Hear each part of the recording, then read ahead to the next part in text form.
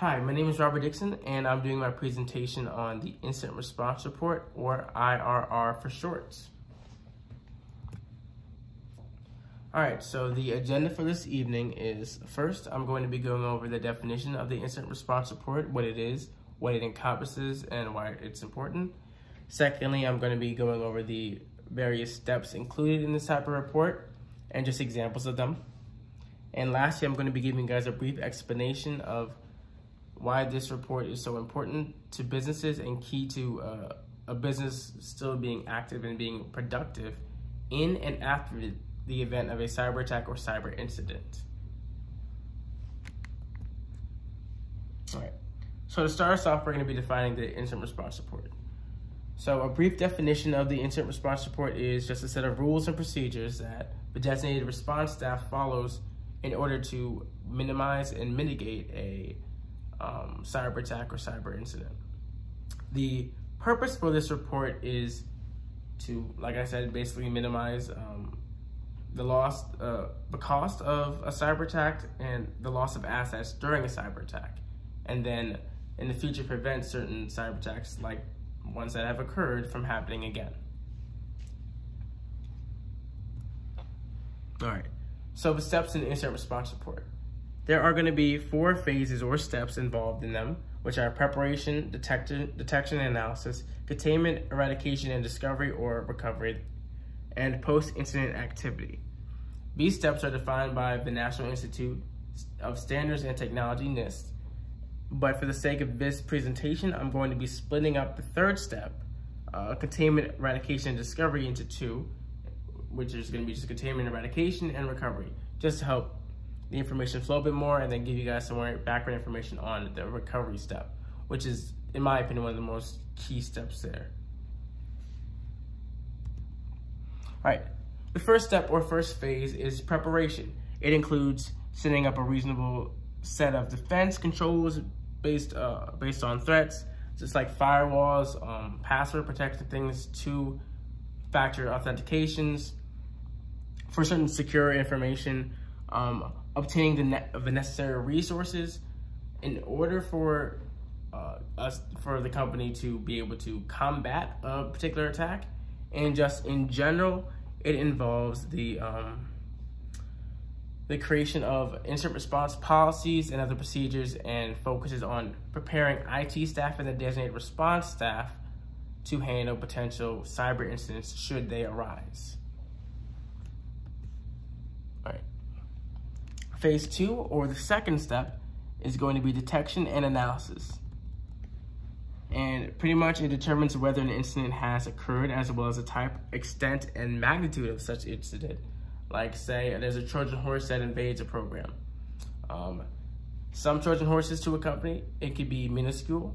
It really may just take some not as sensitive confidential information that would stop businesses, that would stop a business's production.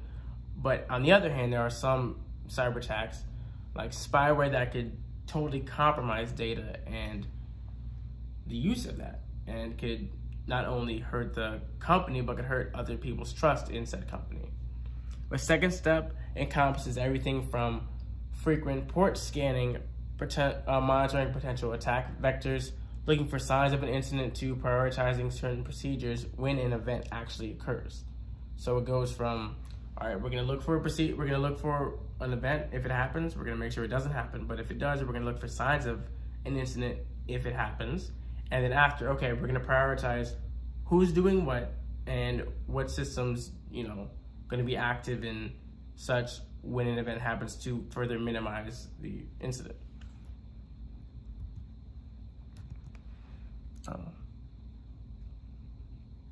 There we go. Yeah. All right, the third step is containment and eradication. This step, severs affected stuff involved in it is things that like sever affected communication circuits, disable or delete compromised accounts, reconfigure firewalls, pretty much rebuild a system from the bottom up in order to help prevent any further damage. And just like cut off and isolate certain otherwise compromised systems. So for the third step, on one hand, it involves limiting damages of the incident and isolating all compromised assets like hardware or just computers that are just being totally compromised to the point where they cannot be used to help the situation. And if they are used, they just be used to pretty much spread the damage of the incident.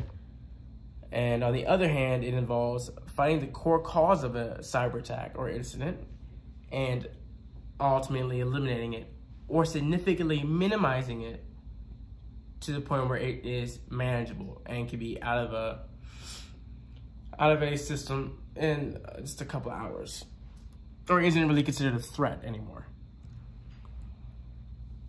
The fourth step that would normally be considered the third step is part of the third step is going to be recovery, and it involves addressing safeguards, restoring data via backups, changing authorized codes, changing passwords, maybe even going to the point where looking at the accessibility of certain data to certain users,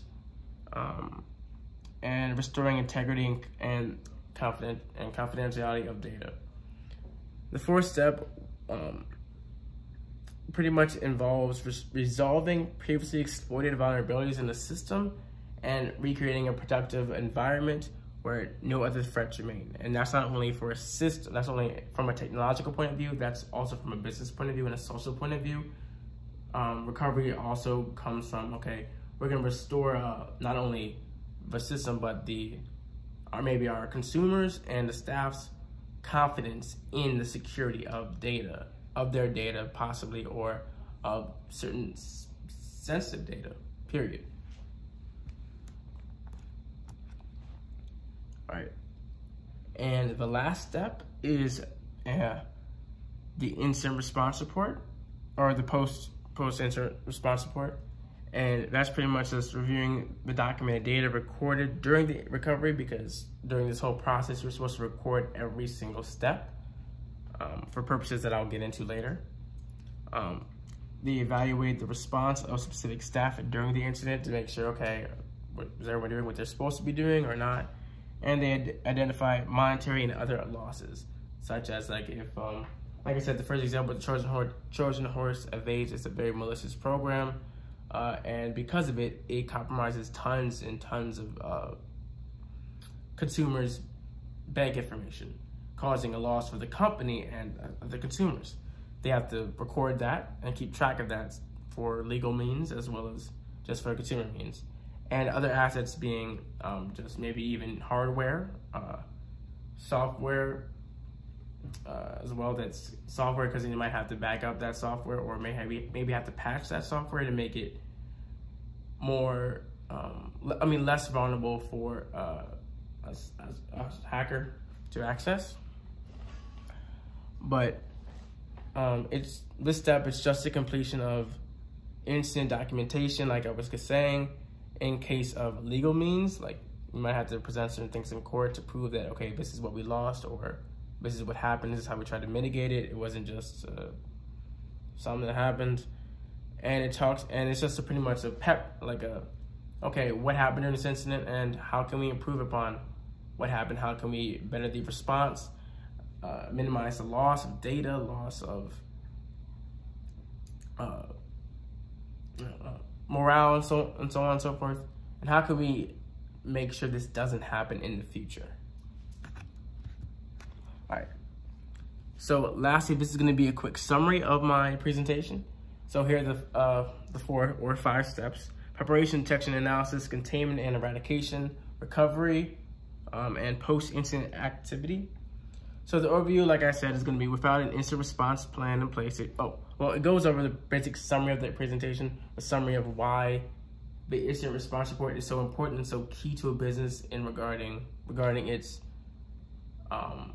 ability to significantly minimize and decrease loss of assets and the cost of a cyber attack, because if you're not prepared for it, it would be extremely costly. And I said, without an incident response plan in place, an organization may not detect the attack, or it may not follow or it might not be followed properly. So in conclusion, give me 1 second.